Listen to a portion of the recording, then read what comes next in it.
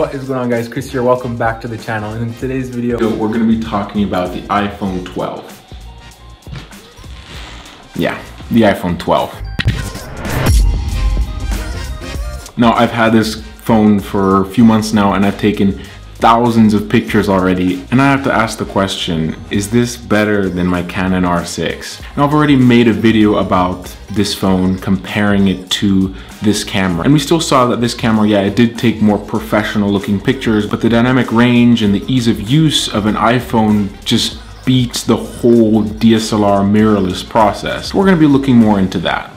This is the iPhone 12 I've been using. It is a 128 gig iPhone 12 with the ultra wide and wide camera. I was gonna go for the 12 Pro with the telephoto, but it cost a bit too much. I didn't really see myself using the telephoto lens, as I've never used it in previous iPhones. The main lens I use is the ultra wide. Now, the ultra wide lens is really awesome because the field of view you get just allows you to show so much more. Just as an example, I'm gonna take a picture of the camera from the same spot with the regular camera, and I'm just gonna switch it to ultra wide and then take another picture. And as you can see so much more with the ultra wide. Now, the computational photography in this phone is what makes it just amazing. When you take a picture, it basically takes a bunch of pictures and it processes them together to come out with a final perfectly exposed image. And that's kind of what separates it from the DSLR, or here, let me just use this as an example.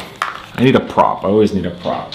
And that's kind of what separates it from cameras like this, where it takes one picture and that's the picture you get. Like this one, as soon as you hit the shutter button, it takes many pictures, processes them, figures out where to overexpose, where to underexpose the image, so that you have an image that is perfectly exposed all around. That's why it has crazy dynamic range. Now, this does come with flaws and things I don't like about it, and we're gonna get into that later. Now, something that's really fascinating to me about these iPhones is that they are still at 12 megapixels. Almost every other company has moved on to 40, 64, 100 megapixel cameras. And yes, they have a lot of pixels, and I guess if you zoom in more, there is more quality.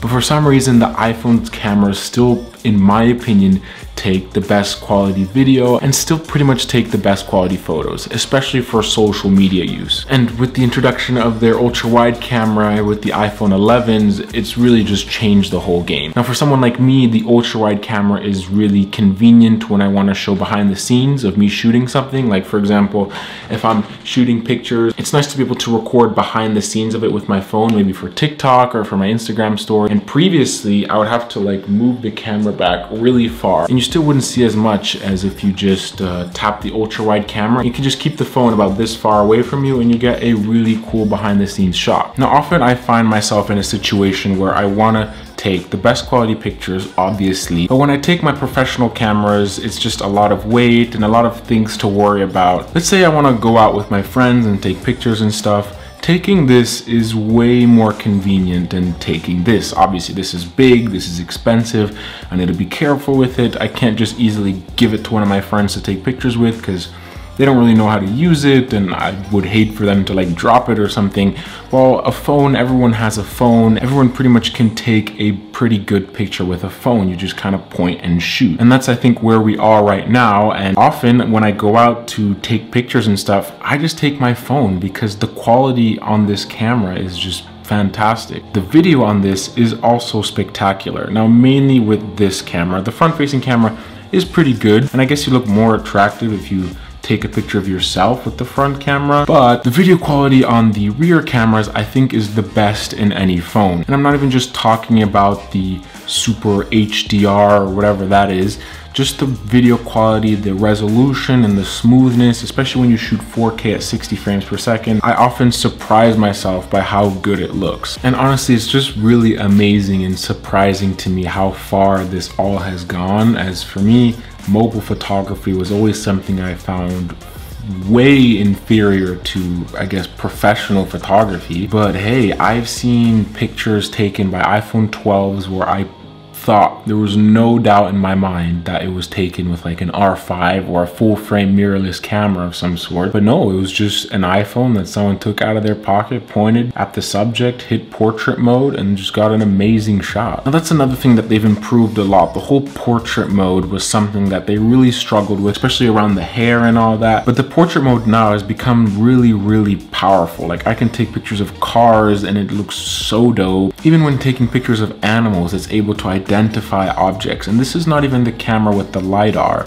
Theoretically, the pro cameras will take even better ones. Now, just to give you an example of how easy this all is and the whole field of view and the workflow, so to speak, of using a phone, this is my iPhone 12. Now, let's say I want to take a picture of exactly what's in front of me right now.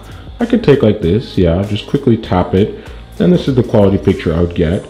Or I can just hit the ultra wide button, take a picture of my whole setup, and this is the quality. Now that whole process and the fact that it's so easy for me to just point and shoot is changing the whole game. And it's actually something that's kind of preventing me from wanting to get a B camera, because for a while now I've been talking about getting a B camera for my Canon R6, but I like the fact that I have only one body, because carrying two bodies is always frustrating. But the fact that this camera, the camera that I always have with me, the camera that I keep in my pocket pretty much at all times, takes quality pictures that is even comparable to this, is outstanding. And that's really just revolutionary. And I'm pretty sure everyone has heard the quote that the best camera is the camera you always have with you. So theoretically, my iPhone 12 is my best camera. I'm gonna have my dog be my model.